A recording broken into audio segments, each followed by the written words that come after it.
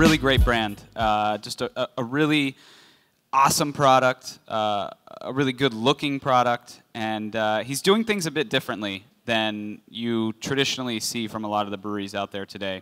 In a world where 4,500 craft breweries are all fighting for attention, specifically consumer, retailer, and wholesaler attention, and experimenting with a bunch of new styles and introducing thousands of new brands in the process, Chris has decided to take a different approach and focus exclusively on pale ales.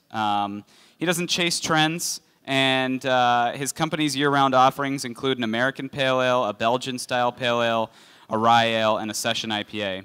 It's an intentionally simplistic approach to an incredibly confusing craft landscape that right now, at least, is plagued with a sort of flavor of the week brewing mentality. And what Chris misses being on sort of the bleeding edge of flavor exploration, he actually gains in an ability to focus on building a strong, recognizable brand identity that is designed to appeal to a more mainstream craft beer drinker. And it's an approach that doesn't come without its own set of challenges. The concept of maintaining an intense focus on a singular brand position, pale ales, has led Chris to establish a core business philosophy of doing one thing and doing it right. That philosophy has permeated throughout his entire business, and Chris has structured his organization to focus on perfecting its efforts in 4 key areas: the beer, consumers, branding, and people. So what are his secrets? That's what he's here to share with you today. Chris Gallant, come on up. There's your clicker. Good. Thanks, Chris. Thank you, Chris. It's a real honor to be here today. I've been in the audience before, and it's great to be up here to talk to you guys about my brand. We're going to brew about 13,000 barrels this year, so we're probably the smallest brewery to have been on this stage today. So it's, like I said, it's really exciting to share you what we've done over the past 6 years in the Bronx. You know, we talk a lot about focus, the Bronx Brewery. We have this slogan, do one thing and do it right. That's really only been around for the past year since our marketing team joined, but the whole ethos has been around for quite some time, since we started.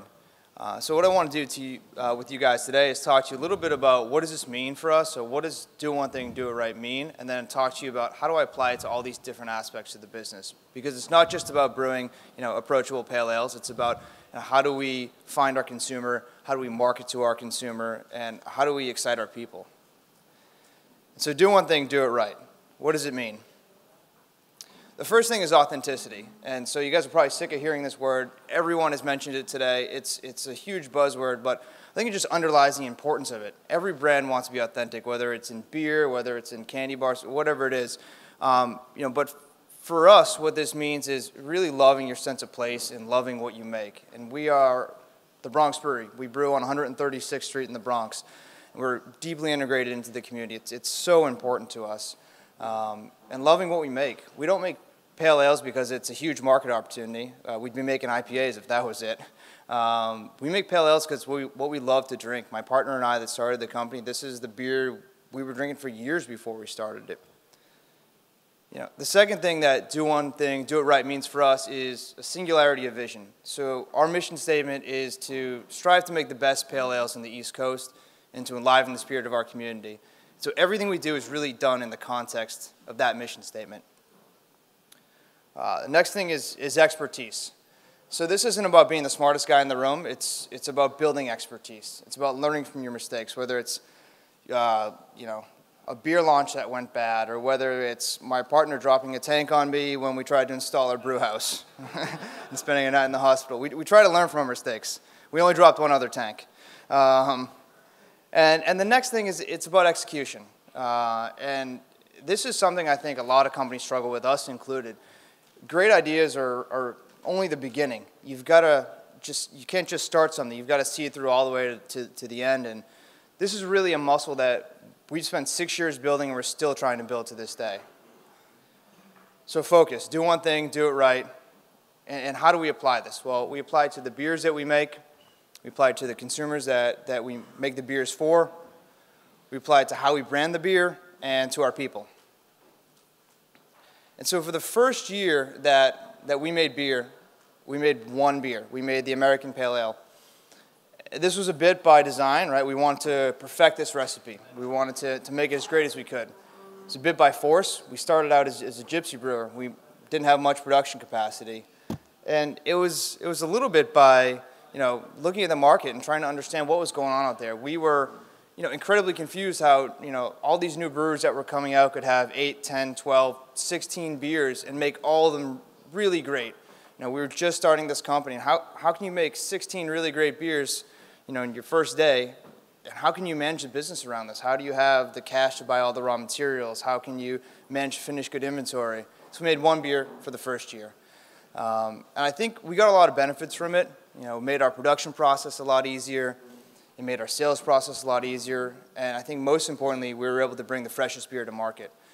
By looking at your sales, pretty quickly you're able to plan your production around what you think the forecast will be and always make sure fresh beer in the market. So it's huge for us.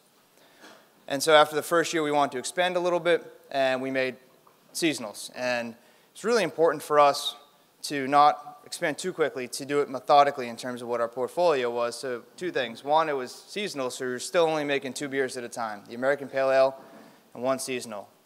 And secondly, it's still within our category, still within Pale Ale. So it's pretty easy for our consumer to understand, for them to make the leap from, hey, I've tried their American Pale, now let me try their summer. It's a light pale ale with citrus. Or their spring. It's a pale ale with tea. It wasn't until 4 or 5 years in that we actually started to expand our year-round portfolio, once we had a bigger team that could really help us do that. We made some mistakes along the way. We released a black pale ale as one of our seasonals. Way too esoteric for our consumer. We still make it. It's in one of our limited series, but we learned from that and said, hey, look, this is who drinks our beer. We got to make beer for them. So let's make our winter beer a pale ale with nutmeg and some spices in it. So our consumer. So who is our consumer? How do we think about it? I ask a lot of craft brewers out there, who's your core consumer? How do you guys think about it? And normally I get one of two answers. I get anyone that drinks craft beer, or all the way on the other end, craft beer geeks and consumer and connoisseurs, or whatever iteration you want to use of that word. And I think neither of those really resonated with us, as business owners, as brewers, as people, because the first one seems to be a little flawed because, we talked a lot in all the presentations today about how the craft beer universe is getting bigger and more drinkers are coming into the fold. And as that universe gets bigger, the people that are in it are incredibly diverse. And so they're drinking craft beer for different reasons at different times in different places. And you can't be everything to everyone. So that didn't make sense to us. And then as we think about sort of craft beer geeks, craft beer connoisseurs, this is a pretty valid segment. Our problem is that the beers we make, this isn't the beer they will always want to drink. And also, there's 4,400 breweries, and a massive chunk of them are going after this one small segment. So as we took a step back and we started talking to some consumers out there, I think what we started to learn is that there's a big chunk of consumers that love beer, but they don't justify their existence by it. They're not always on Untappd. There's a big segment of consumers that love to explore beers, but they always go back to their 1, 2, 3 standbys. And we said, look, this resonates with us. How do we make beer and for these people and speak to these people? And so we took a look at who's coming to our brewery. This is on one of our parties this summer, and these are what we call the straightforward beer lovers. These are the guys that are coming. And they're drinking 3 summer pale ales, or they're drinking 3 of our session IPAs. They're sitting down. Well, this is actually our employees in a canned photo shoot, but this is generally who our consumers are. This is the sort of environment. This is the sort of occasion that a lot of people are drinking our beer. And I think once we understand who they are, you start to understand when are they drinking. Where are they drinking? And we start to really get our sales force and our sales strategy really zeroed in on that. And so you're going to see some of our beer, craft beer bars around the city. But really, the bulk of our beer is being sold at Yankee Stadium, Madison Square Garden, your local dive bar, your barbecue joint. And now that we understand this is where our consumers are going, we can make sure that our sales force is really focused on that stuff. The other thing that helps us understand this concept of focus is branding. And we did a shit job of this for the first 4 years until we hired a marketing team. We understood, what our brand was in our head, right? We understood that we stood for something. We stood for being in the Bronx. We stood for making approachable pale ales. it was true, right? This is who we were. We were super focused. But this is what's rattling around in our heads. And ultimately, what came across to the consumer was, man, these guys can only make pale ales. It wasn't until we got some really great people to help us with marketing that they helped us make this really simple and really clear for the customers. They turned it from, these guys can only make pale ales, to, whoa, these guys are only making pale ales. They're really experts in this stuff. Oops. And they communicated effectively, right? So it's not just about coming up with this tagline, do one thing, do it right. It's not just about, creating some really nice looking pictures like this one. It's about, getting it out into the market and really being on point every time. This is from one of our campaigns earlier this year for our variety pack. This is pretty much everything on message, talking about how we make pale ales.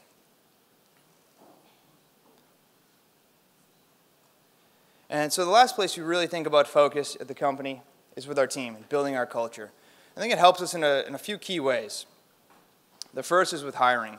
We have a pretty basic message now. We do one thing, we do it right, and we need to hire the people to do that. We have a lot of people. You put a sales position out there, I'm sure any brewery can attest to it. You get hundreds of resumes. And you get a lot of people coming in, you ask them, hey, what do you think it's going to be like to be a craft beer salesperson? They say, oh man, it's going to be awesome. I'm going to do tap takeovers, I'm going to chill out. All right, you're probably not our guy. We want someone that's a little more focused, that understands this message of like, this is who we're making beer for. So you've got to go into the crappy dive bar and explain to them why they're gonna move a lot of our pale ale. The second thing it helps us with is prioritization. And we're pretty extreme with this, right? This year we came up with 3 major priorities for the company. We talked about moving off-premise, we talked about one of our seasonals, and we talked about a new beer that we're releasing later this year. And everything else kind of falls to the wayside. And there's 1,000 decisions that happen during the day at any brewery. A forklift breaks down, a tank falls on you, whatever it is. There's a million things you got to do. But you've got to bring all those decisions within the context of your priorities. And this is something we started doing this year, and we didn't have it before. And this concept of prioritization has really helped us make decisions. So, hey, I want to do X, Y, Z, and it's going to cost sort of $10,000. Well, is it within one of those priorities? And if it's not, then maybe we shouldn't do it because we're pretty small and we have limited funds. It also helps, all your employees, stay focused. So helps them say, like, where do I need to sell? How do I need to market? Is it within these priorities? And the last point, we've mentioned this before, is having one vision. So if you ask any of the guys that work at our brewery, they're going to tell you that we're about approachable pale ales and we're about the Bronx. They might have a little different way of saying it, every one of them, but everyone gets it. Everyone's on the same page and singing from the same songbook. And so I'm trying to wrap this up quick because I know we're running pretty far behind, but I'm going to sit with Chris for a minute and do a little Q&A, but a couple of closing thoughts for everyone. First is got to figure out what your pale ale is. What's the thing that you're most passionate about and that sets you apart? Because you're not going to out-local the next guy, especially when there's 40 breweries in New York City. You're not going to out-craft the next guy. So what really sets you apart? 2, focus everything around it. There's too many decisions that happen every day. You've really got to focus all your efforts, or 80% of your efforts, on your core. And 3 is make it exciting. Like, focus sounds boring, right? But if you can make it exciting for your team and you can make it about building a company and building something together, you can really get people on board. So that's it. Take some questions from Chris. Thank you guys for listening to me. For you too. By the way, if you guys have questions for Chris, I'm still taking them up here on the iPad. Please feel free to shoot them up. Chris, thank you very much for joining us and telling us all about your experience crafting a brand around pale ales. Why is this approach going to work? What's going to make it successful?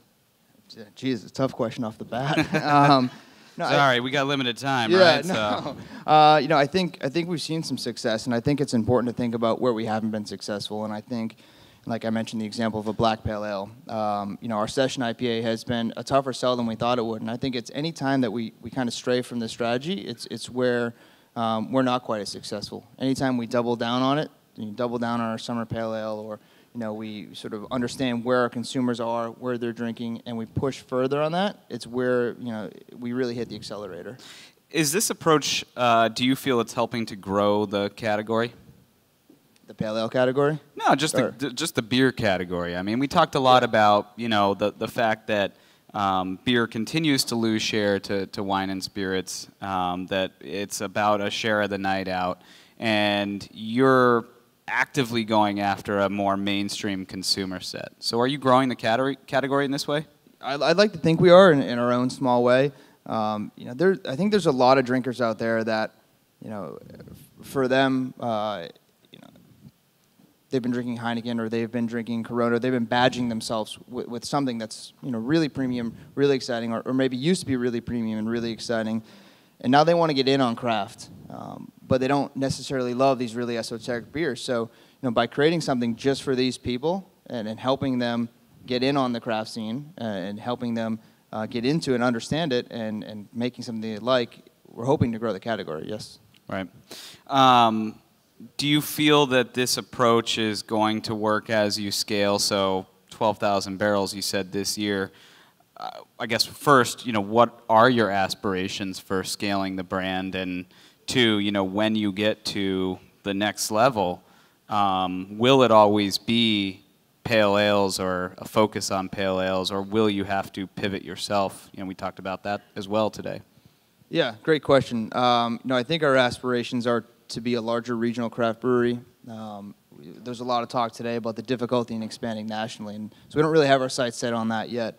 But as we expand, to the other regions, we're certainly going to go with what our core is, with our pale ales. But as we try to grow our base here in the city, yeah, I think we'll start to expand our repertoire a little bit. We're not going to get too far away. We have an IPA coming out next week, but it's going to start to expand a little. Okay. And you've gone a little bit away from pale ales with your B-side series, correct? We do. We have a B-side series. So I mentioned earlier, 95% of our beer was really pale ales. But we have a second series called the B-side. It's a limited side series where we brew something different. It gives our brewers a chance to show their interest in other things as well. Gives consumers, and really gives that craft beer geek that we talked about earlier, a chance to try our stuff. They're not our core consumer, but we certainly want to talk to them as well. So those are the brands that speak to the connoisseur or the geek. Yeah, I think it's important to speak with them, even if it's not our focus. It's important, they are the tastemakers in the industry. It's important to have a line of communication with them. So that is our line of communication. Right. As you look out into the space today, what's one key area of the business that you think more craft breweries could improve upon? I think marketing. And my head of marketing is, I think, watching this live stream is going to love that I said that. But I think marketing is really the place where a lot of craft breweries need to improve. The great beer is already out there. Great salespeople are out there. But I think as the space gets more and more crowded, people are going to need to understand how to differentiate their brand a lot more because, like I said, you can't out-local the next guy. You can't out-craft the next guy. Right. And what is great marketing for you guys? I think great marketing for us is about, like we said, the concept of the brand itself and really trying to stand out, but it's also about great execution. So great marketing isn't just about coming up with the tagline, but it's about getting it in the market. So getting the POS in the market or sponsoring the right venue that aligns with your brand or, donating their beer to the right place. Right. And one thing that's helping you do that, I guess, is your approach of taking on some investment from a bit of an earlier stage than most companies we've seen. You guys launched in, 2011? And this was a deal that was announced with the family office last year. So pretty quickly, or pretty early on, you realized, I need a financial partner in order to go out and do the things that I want to do. What's that experience been like? I think for us it's been great.